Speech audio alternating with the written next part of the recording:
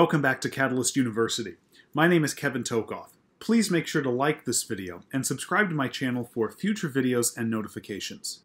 In this video, we're going to discuss two major things. One, we're going to look at and identify the major bony features of both the tibia and the fibula.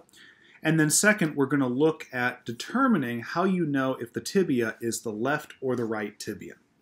So first of all, these are two bones that occupy the distal part of the leg, so distal to the knee.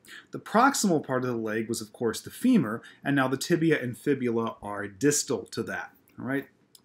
Now, when you're looking at these bones in either of the legs, the tibia is always the medial bone, and the fibula is the lateral bone. So just keep that in mind, and if you see these two bones together, that can also give you a clue as to which one's the left and which one's the right. First, we will look at the tibia. And if we look at the proximal part of the tibia, we'll see two bony prominences at the top. On the medial side, we of course have the medial condyle, and then on the lateral side, we have the lateral condyle. If we actually look on top of those, you can see it slightly from the posterior view, but if you actually get the model in your lab and look at it from the top, a superior view, you'll be able to see it better. There's articular surfaces on each of these that correspond with regions on the femur. So this little groove right here is the articular surface of the medial condyle, right on top of the tibial medial condyle.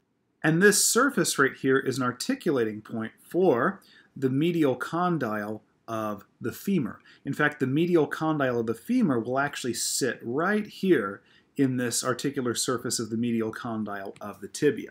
And the same thing goes for the lateral condyle.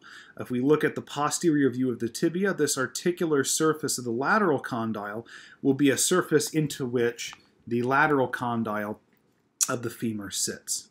Okay? And that is part of what constitutes the knee joint. Right? So that's very important to understand.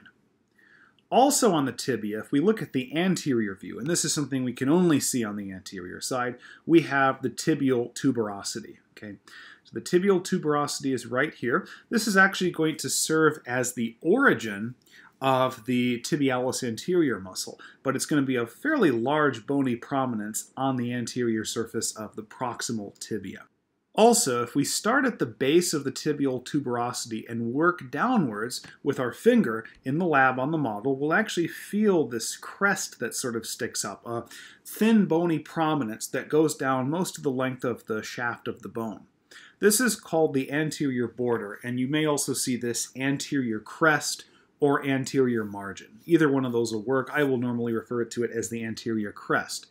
And this anterior crest is something that you can only feel or see on the anterior surface. And so that gives us two things that will ultimately help us determine left and right in a few minutes. We can see the tibial tuberosity and the anterior crest on the anterior surface of the tibia. All right? Now let's look at the fibula, which is always the lateral bone of these two. So with the fibula, there's not much to it.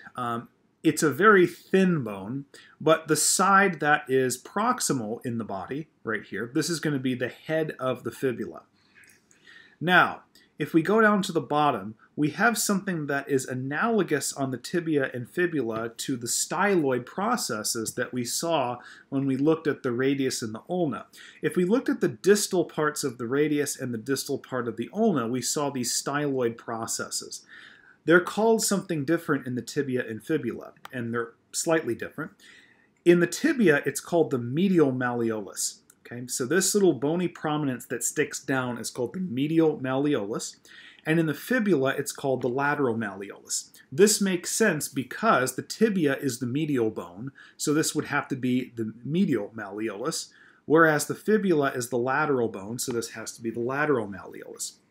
And they're analogous structures to the styloid process, as I mentioned a minute ago. Also, between these bones, in the same way that we had an interosseous membrane between the radius and the ulna, we also have an interosseous membrane between the tibia and the fibula. And it's really just a fibrous network, a membrane that connects the two bones and adds some increased rigidity and structure and so forth. Helps them from falling apart, basically. All right, but this is called the interosseous membrane. And just like in the case of the radius and ulna, you can only see this if the bones are together. If they're separate, just models you can take apart, you won't see the interosseous membrane. Okay, so hopefully that makes sense. Now, let's take a look at how we determine whether or not we've got a right or left tibia. Now, keep in mind what I said. The tibial tuberosity, but really the anterior crest is the better thing to look at. These have to be on the anterior surface of the tibia, okay? Also keep in mind that this medial malleolus has to be on the medial side, toward the midline of the body. So if you recognize that you've got an anterior border, or an anterior crest, whatever you're calling it, that's the anterior surface of the tibia. And so if your medial malleolus is on this side, that has to point toward the midline of the body. So it's anterior, we're looking at the patient directly, so this actually has to be the right tibia, okay? This has to be the right tibia, and we can see that in this picture. If this were flipped and we were looking at the anterior surface, but the medial malleolus was on the left side in the picture, well then that would have to be the left tibia. And that's because the medial malleolus is always going to be on the midline side of the body, closest to the pelvis. Okay, so hopefully that makes sense. And that's pretty much all I have to say about the tibia and the fibula right now.